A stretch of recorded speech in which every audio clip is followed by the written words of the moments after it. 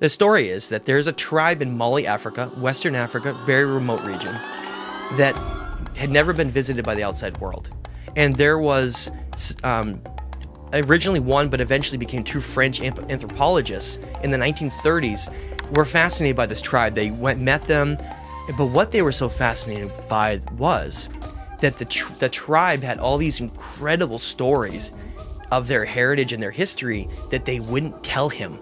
That's so fascinating is that he wanted to know this incredible history because they had drawn in the sand like orbital tracks of stars and stuff and things that they should not have known because the telescope hadn't been invented. They knew about the star Sirius A, but B and C. B hadn't even been discovered yet by radio telescope.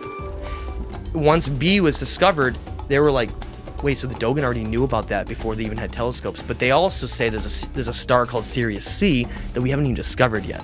They knew incredible amounts of information, not just about the Sirius star system, but about our Earth, about the energy of it, about the source God. So this French anthropologist is forced to stay with them for 10 years, live with them for 10 years because they wouldn't tell him, they didn't trust him. So they forced him to stay. No, there.